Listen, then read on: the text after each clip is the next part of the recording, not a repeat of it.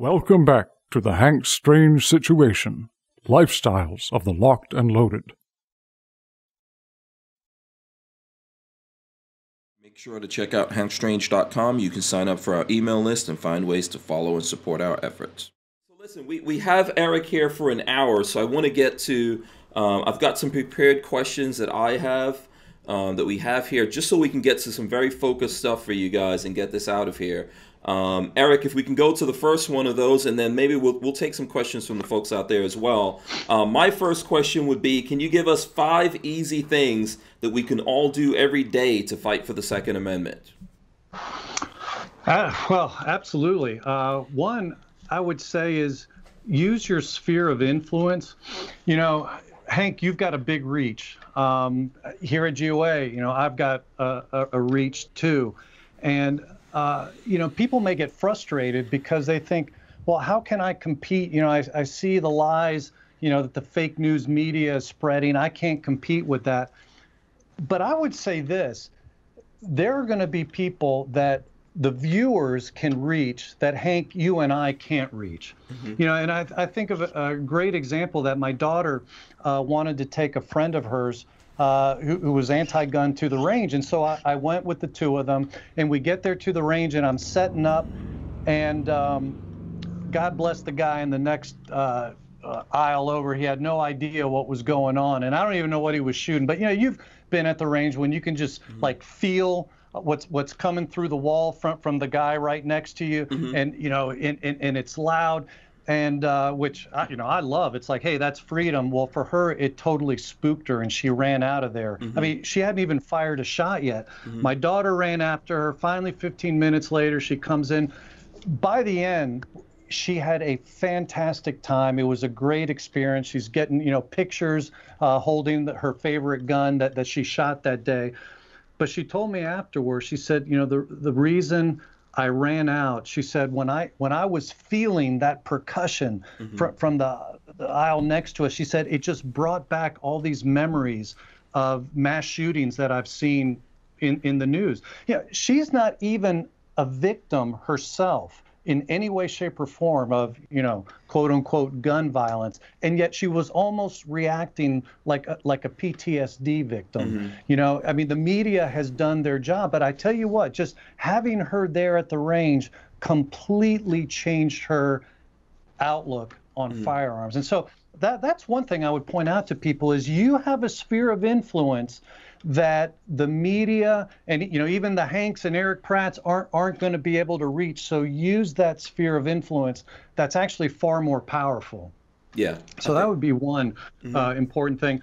I think also another thing is I encourage people to adopt a congressman. I mean, most people, you know, probably aren't too happy with their congressman, you know, and if you're pro-gun, you know, you'd like them to be. Yeah, I want to disown a lot of my congressmen, but exactly. We'll go right to the senators, Marco Rubio. So what I encourage people is, look, if you have a sucky congressman, you know, every time around election time, we will give out lists. Like, you know, this past year I went out and I met Lauren Boebert, and we ended up supporting her. I mean, we were so impressed with her. And she beat somebody who was in the state legislature. You know, she wasn't supposed to win, but, you know, people all over the country were supporting her campaign. That can make a huge difference. So adopt a congressman. At the same time, remember, and this would be another point, that, you know, politics is really best done locally. You know, find a candidate that you support, campaign for them, especially in the primaries, you know, donate. Make calls, door knock. You know, Michael Bloomberg spent almost $10 million to try to defeat Mark Robinson in North Carolina for lieutenant governor. Mark Robinson is a great man. Love that guy. He's a great friend. But all that money couldn't defeat him. Why? Because there were people like GOA's Jordan Stein, who lives in North Carolina, and he's out there door knocking, dropping literature. That ground game was able to overcome all that Bloomberg money. Yeah. So, you know, when people say politics is local, there's really a reason for that. That's important. And then, you know, just connect with people in your area who believe in gun rights. You know, join with local groups. I'm in Virginia. I'm a member of the local VCDL that's here. And, one thing that's amazing with VCDL, they can put out an email and get tons of people to show up. I mean, our strength is getting people to write or call their congressman, but they can get people to show up. And the reason is because they're frequently meeting together in person month to month. And so that's how we killed the semi-auto ban in Virginia last year, was getting 50,000 people to show up. Well, it was mostly VCDL. And for those who don't know, it's the Virginia Citizens Defense League. It's the state. We had Philip Van Cleve on last week. Awesome guy. Fantastic. Okay, so your viewers know. Yeah, they've done a lot of work. So I think that's 4. The last one, this may sound a little self-serving, but I would say, join an organization like Gun Owners of America. I mean, honestly, the more people we have, the louder voice that we have in Washington, D.C. And no kidding, when the New York Times credited GOA with killing Obama's gun control in 2013, it's because we mobilized our 2 million members. When Harry Reid said, blamed us for killing the no-fly, no-buy bill in 2016, it was the same thing. We mobilized people. We may not get them to show up personally like a VCDL, but we can make a congressman or senator's life very difficult because we'll have people calling and emailing and mailing. And so so being a part of an organization like GOA that helps focus the pressure, that's really important. Okay, very good. Those are all very good, Walter. Tell me what you think about that. I'll give the folks out there a chance. Yeah, if you guys want to add to that or ask any questions, Walt. Oh, I mean, just once again, like Larry, you're saying, everybody doesn't have the reach that some people have, but just sometimes by talking to a few people, your friends, I know what's going on. But you say, hey, man, you see what they're trying to do? I didn't know that. It's like, well, here's what's going on. Marco Rubio wants to do these red flag laws down, these bills. He claims to be from his parents from communist Cuba. What is a red flag law? It's communist Cuba. 100%. That whole bill is weird. So you're talking about the are you talking about the terrorism bill that Rubio was trying to put forward or something? Okay. all that monkey business. And it's like, I find it ironic they call it red flag. Red communism. It's got me. It's like, So how could you support that kind of stuff? I don't know. I think it is important. The people, I think Erich made a good point. We may have numbers of people who look at us, but folks out there are going to trust the guy right next door. Your friend, you might be able to reason with your friend a little more than if they're listening to anybody else. They don't know really. Just don't berate them. We have to. Don't talk down. I don't like to be talked down to like I'm stupid. We might not agree on something, but you don't have. Sometimes it's hard to do. You have to gotta back up a little bit and say, okay, I get it. All right, you can think that way if you like, but don't be mean, or because that just scares people off. Or give real life. This is what I try to do. I'm not saying I do. Sometimes I get out of control. You get passionate. We're passionate about this. And if it gets a little weird, just let's agree to disagree and have a nice day. It's like, still be a good neighbor. I've had that to think does a lot. Myself and kind of back out of a conversation because it's not going to go anyplace. Yeah, I think the best thing is being a good neighbor. That's a very, very effective thing. I think Erich had some really good points here. James Miller is asking, what is the number of GOA's membership? Is that something that you guys are, I'm assuming you keep track of? Oh yeah, it's 2 million plus. It's funny. We were joking about the Wikipedia page, which is just woefully out of date. But so you won't find good information there right now. But yeah, we have over 2 million members and activists that we have that we mobilize. Yeah, absolutely. Go ahead, Walt. No, I was just saying how. Membership-wise, do you think? And I don't want to say bad words here, like NRA, but a lot of people bailing out of that organization, looking for a different avenue, a different someone to represent them. So is that whole controversy help in membership, or you think, or is it just things have been pretty? You think the whole attitude in the world in the gun, or is it also? I mean, your numbers have had to increase. Yeah.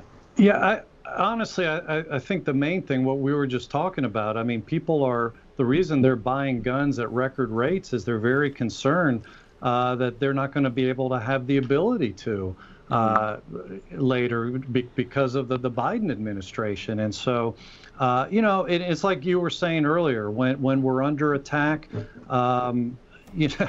you know, it's like any insurance, I suppose. You don't think about getting car insurance when you're 10 years old and you don't have a car and you're not driving.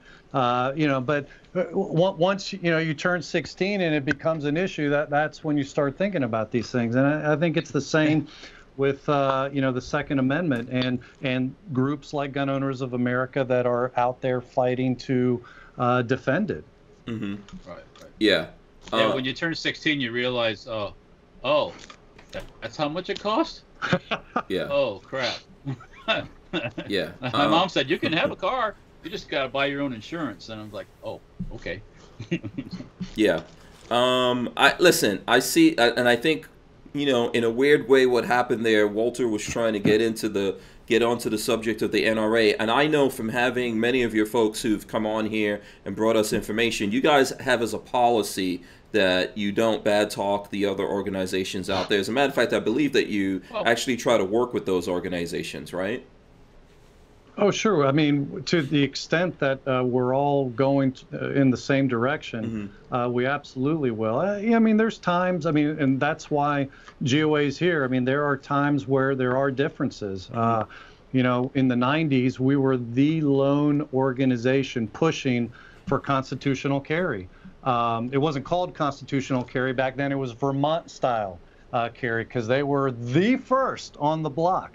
From the beginning of time, right? Constitutional carry state. That's kind of funny, though, Vermont. It really is. when you consider how socialist-leaning their representatives are. But anyway, they probably wouldn't have voted for it today, but they were stuck with it, and it works well. They're always one of the safest states in the country. Yeah.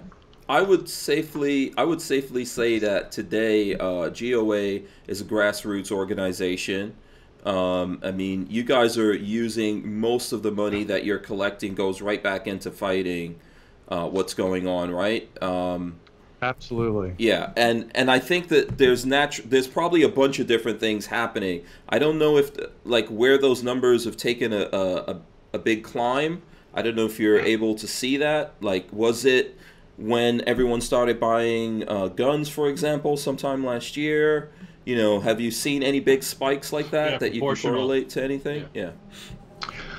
Well, I'm typically not the guy who is looking at those numbers, but I know generally we've been increasing a lot over the last year. And so, there may be a lot of factors, but I think it's kind of funny because after Trump got elected, for a while, people thought we had died and gone to heaven. Republican control of the Congress, a Republican in the and we kept telling people, sometimes the worst gun control we get is under Republicans. Yep. So and then we saw rather quickly that those warnings were well founded, and we're still fighting the bump stock case. We're still wrangling with that in court in the Sixth Circuit. So there's leftovers that of the past administration that we're still fighting. Yeah. As a matter of fact, I think that if we didn't really have GOA in there in those times, just really scrappy about pushing back and letting people know things, under Republicans, we would have gotten some, we did get some things that I'm not happy about, but we could have potentially gotten worse things with Republicans cooperating with that. What do you think? As an example of that, when I mentioned the New York Times saying that we stopped gun control in 2013, that what you just said is exactly the point that they were making, because there was a lot of Republicans that were thinking, oh, universal background checks, that's not that big a deal, and they were ready to support it.